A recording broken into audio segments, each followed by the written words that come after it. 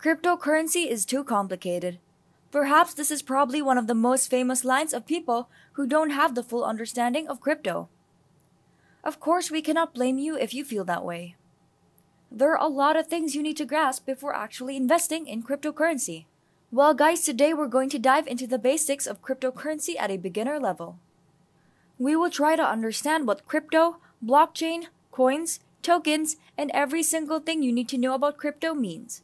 So stay tuned until the end of this video if you want to know what coins are better to invest in, how to invest them, and what strategy will make you earn money in the long run when it comes to cryptocurrency. Welcome to the Crypto Kings YouTube channel. On this channel, our team works tirelessly to be your one-stop shop for crypto. Feel free to subscribe to this channel and hit that notification bell, because you're not gonna wanna miss any of the great content we have planned for you. Also, if this video is helpful to you at all, please like this video and leave a comment with what type of video you'd love to see next. Alright, now let's dive into today's video. So what is cryptocurrency? This is probably the first question a total beginner who doesn't know anything about crypto would ask. Here's something you need to understand about cryptocurrency. It is almost the same as regular money. There's not much of a difference between regular money or fiat money to crypto, except that when we talk about fiat money, you can actually touch it. It's physical money. Whereas cryptocurrency is in a digital aspect. That means it's stored in the network or the blockchain. Now you might wonder how cryptocurrencies have value unlike fiat money, where it is backed by gold to have actual value. Now this is where the blockchain actually comes in. The blockchain is a shared database across multiple computers and networks where people store their cryptos. This blockchain then is what gives cryptocurrencies its value. Let's have this example for better understanding. Let's say you go shopping at a department store. You bought something and use your credit card in that transaction. Now when the store swipes your card, your bank will verify if you have that amount on your account, and then proceed to give that amount to the store where you purchased the item. Now that's how regular money works. In a blockchain, when you send money to someone else, the money will go directly to the blockchain and to the person you're sending the money to. There will be no middleman. The blockchain will verify your transaction and will ensure you have the money to send to your recipient. Now guys, you might be concerned about its security, since everything is done digital. Well, no one can hack a blockchain because it's literally hundreds of thousands or millions of computers that constantly check and verify transactions, thus making sure that all copies of the database are the same. Next thing that probably confuses you are coins and tokens. So what's the difference between the two? At a basic level, we can say that all coins are tokens, but not all tokens are considered coins. Coins basically represent a cryptocurrency behind it. They are native to a blockchain and are used as a medium of exchange. Tokens, on the other hand, represent an asset or deed behind the actual token, and they use smart contracts for trading them. Guys, I want you to think of coins as the fiat money in the physical world, whereas tokens as digital assets under a particular object that are also used for digital payments and contracts.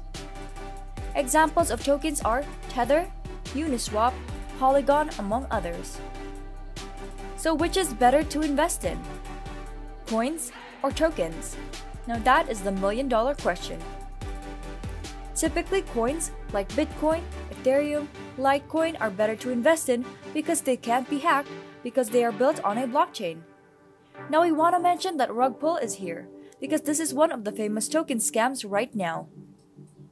Now rug pull is basically when someone creates a token and creates a lot of hype around it and will make a lot of people invest in that token. What that token creator will do is then take all the money that people have invested and leave you with that money. Now this is another reason why it's safer to invest in coins, but still it depends on if you want to invest in tokens. You just have to be careful and do your research in which tokens are better to invest in. There are a lot of tokens that fared well in 2021. Some of them are Dogecoin and Shiba Inu.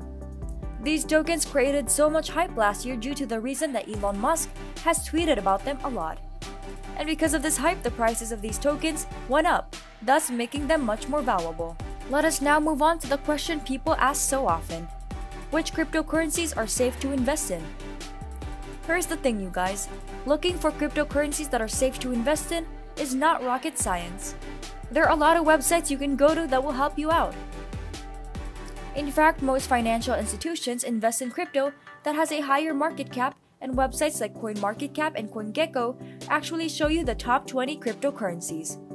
Investing in these top cryptocurrencies is safer.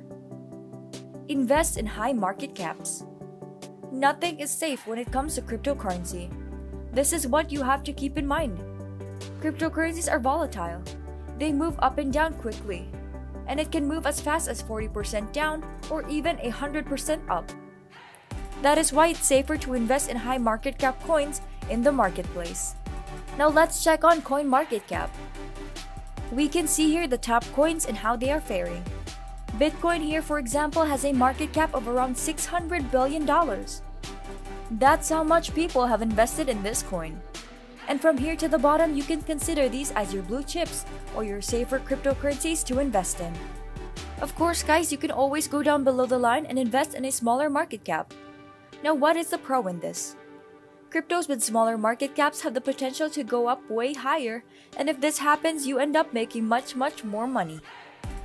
But it's always risky because you can end up losing a lot of money as well. So again, if you want to be safer, invest in coins with a higher market cap. Now, when is the best time to invest in cryptocurrency? One of the biggest assumptions of people who are new to cryptocurrency is that they can get rich overnight. And guys, that is a big misconception.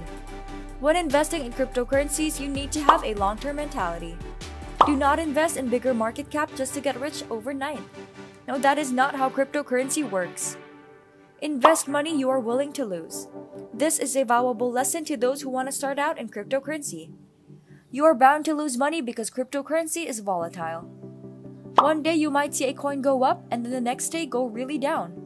So don't jump ship on a coin just because it is big, and when you see it go down, you end up making the remainder of your money. You will definitely fail if you do this. We will share with you a strategy that has helped people earn money in the long run. People doing this strategy by letting software do all the work for you. This is called DCA or dollar cost averaging. What you need to do here is look to invest in a cryptocurrency or a project that you believe in, regardless of if their value goes up or down. Once you've done that, set an amount of money every single day, week, or month that you will put into that cryptocurrency and don't touch it. Just leave it be. Now, another frequently asked question is, how does Bitcoin gain its value? Well, unlike the fiat money where people keep printing money, Bitcoin has a finite amount of only 21 million coins. That will be the only coins produced in the cryptocurrency network. This is also the reason why Bitcoin price continues to go up. This is in contrast to the fiat money where money is printed, the lesser value it has. So we go to the last question. As a beginner in cryptocurrency, which coin should you buy? This question always leads us to your preference, and that is why we tell you to do your own research. But as a recommendation, you go for the higher cap coins because it is much safer. But if you really are a risk taker, then you just have the extra money, then go for smaller cap coins. Again, it really depends on you.